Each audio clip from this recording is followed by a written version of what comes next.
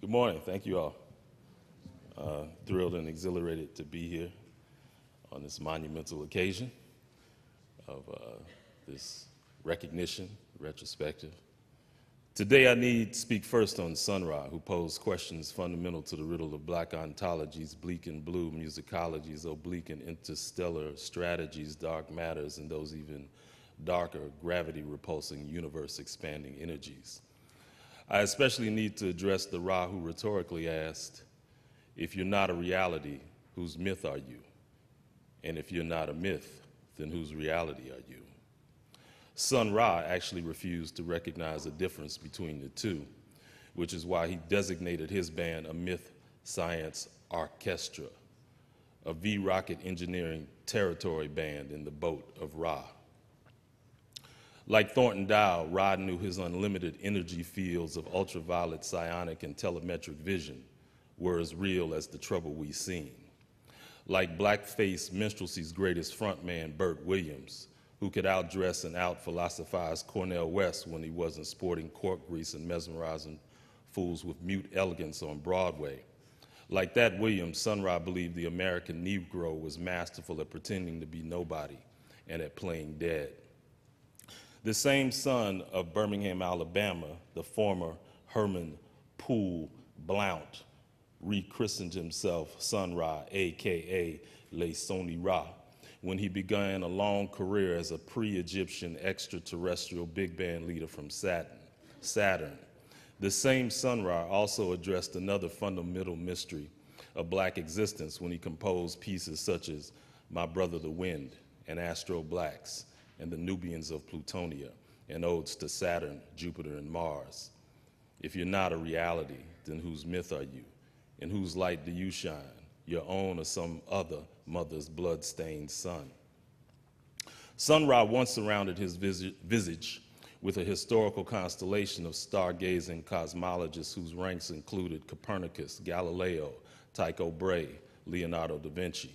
You can see this imagery on an ESP album of Ra's called The Heliocentric Worlds of Sun Ra. For as long as my people have been shackled to this land, they have refused to believe that a captive body automatically and autonomically meant one had to have a captive imagination, or that to be treated like a beast of burden was to be unburdened with intellectual, poetic, visual, musical, military, and ethical impulses. This notion that just because some psychotic group or group of madmen imagines an African man or woman to be a mule or a hoe or a plow doesn't mean that that African man or woman can't think or act in terms of metaphor, metamorphosis, and metempsychosis. What you call graffiti, Ramel Z called iconoclast panzerism, the armoring of the alpha-beta against the distorted tricknology of biologically diseased organisms in the mode of the 14th century Gothic monks who made lettering so dense the Catholic Church had to shut them down for daring to make the icon signify louder than the Pope. PLO style, Buddha monks with the owl yow. Even under the whip or in the train yards, my people always knew there was more than one way to change into a cat or moonwalk like an Egyptian. Hellhounds on my trailways, miles runs the voodoo down. Home is where the hatred is, illmatic, ready to dyed in the wool.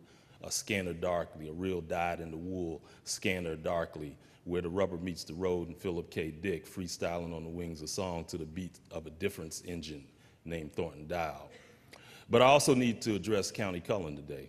I really need to recite from the book of County Cullen, reiterate those elemental questions he posed to the boogie's deepest, darkest existential dilemmas when he pondered, what is Africa to me? Copper sun or scarlet sea, jungle star or jungle track, strong bronze men or regal black, women from whose loins I sprang when the birds of Eden sang, one 3 centuries removed from the scenes his fathers loved, spicy grove, cinnamon tree, what is Africa to me? I got to also rap on the Cullen of another poem, the one where he mulled, yet do I marvel at this curious thing, to make a poet black and bid him sing. Cullen also famously waxed the following ultimate lyrics on the troubling state of his Christian heathen divided double consciousness. Quaint, outlandish heathen gods, black men fashioned out of rods, clay, and brittle bits of stone, in a likeness like their own. My conversion came high priced. I belong to Jesus Christ, preacher of humility. Heathen gods are naught to me.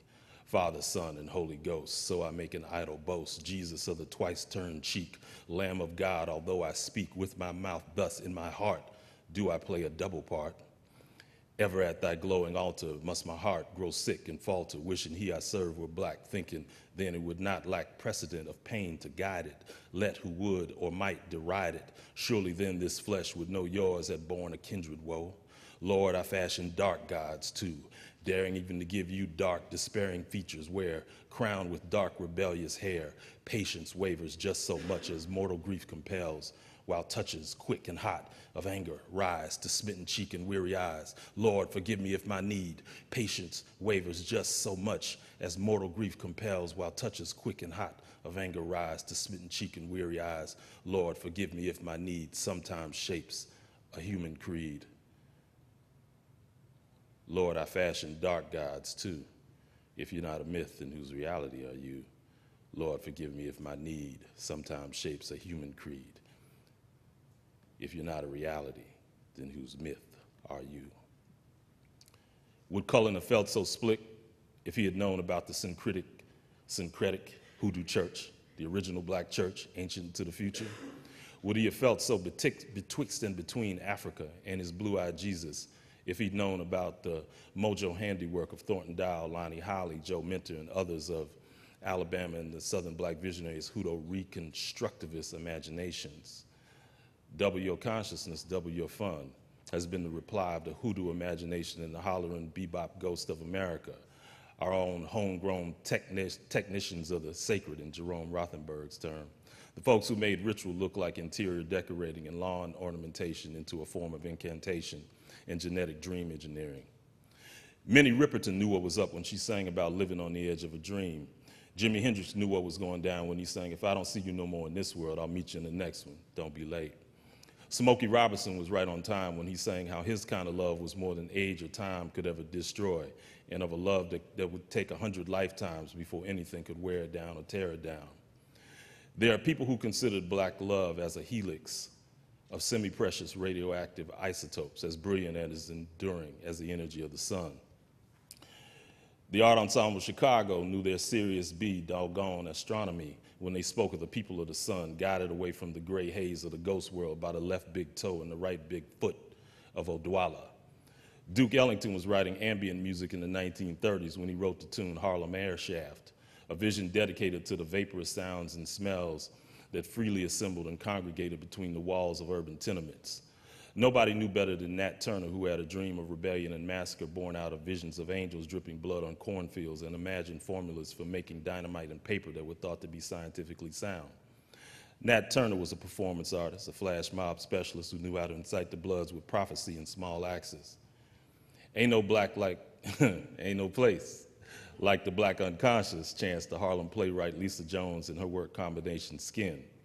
Later on, more than a century after Nat, out of that deep, dark well also came Marie Laveau, Hoodoo Queen of New Orleans, and High John the Conqueror and Bo Diddley, the same Bo who let his lady love know he got a cobra snake for a necktie and could walk 47 miles of barbed wire, use a cobra snake for a necktie, and got him a brand new house on the roadside made out of rattlesnake hide with a brand new chimney on top made out of human skulls. And after you tell Arlene all that, he say, "Now come on, darling, let's take a little walk. Tell me, who do you love? Who do you love?"